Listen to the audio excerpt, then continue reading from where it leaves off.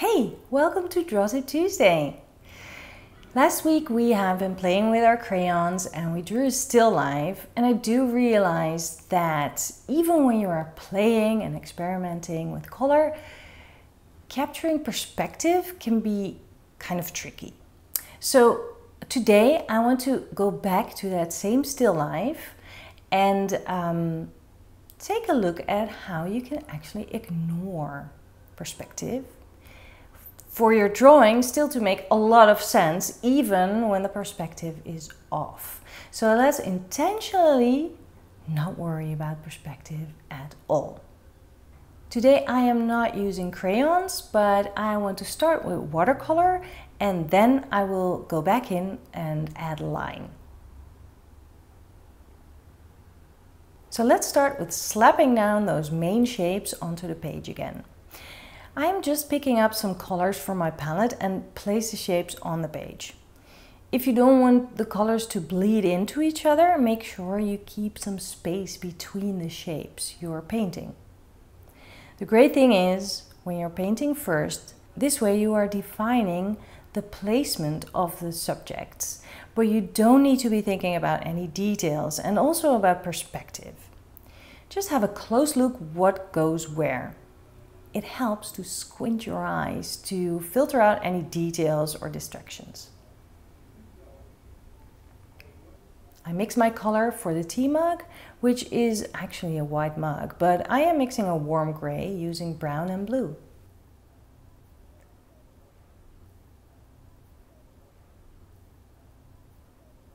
I know this all looks like indistinctive blobs, but wait until it's dried and we are adding line. I am super impatient, so I am ignoring the fact that the green stem of the pepper hasn't dried just yet. I'll just work around it. Let's make these blobs into a drawing that actually makes sense. I like using a fat black line. This Sailor fountain pen with calligraphy nib is one of my favorite pens for line.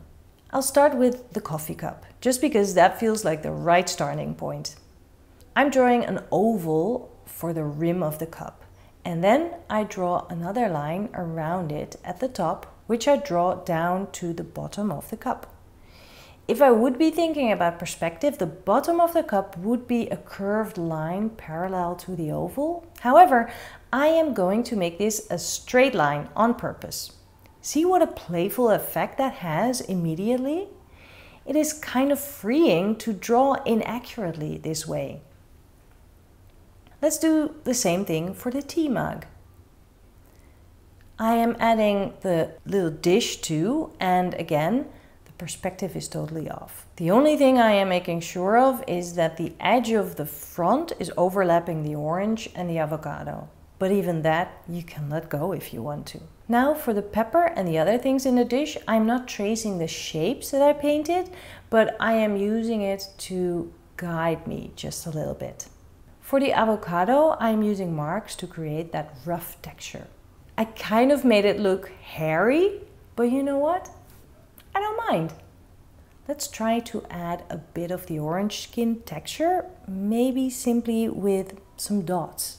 I'll keep it light and I won't use as many dots in the lighter area of the orange as in the darker area. We need just a little bit of shading inside of the dish, so I'm adding very straight lines, vertical for the sides and diagonal lines at the bottom inside.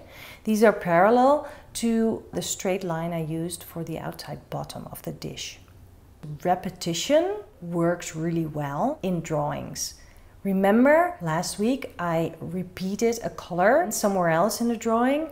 That is also for balance, and if you repeat a direction of lines, that will really bring in some kind of balance, repetition, a good vibe basically to your drawing.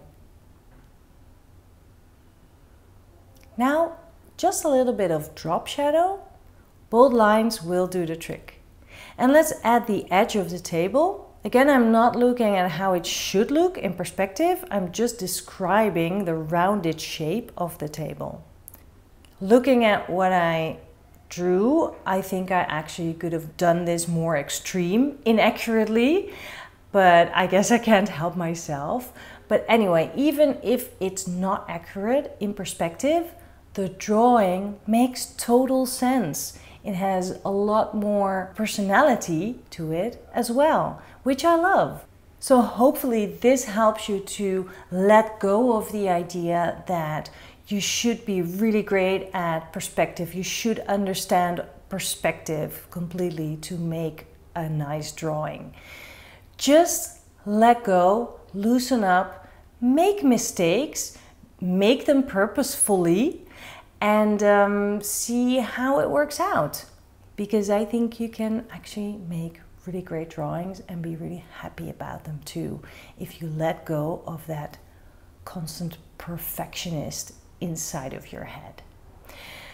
Okay, so try this out. I would love to see what you make. I would love to hear how you experience this. So if you want to share, do that on social media using the hashtag DTT in action so I can see what you make. I'll see you next week. Bye.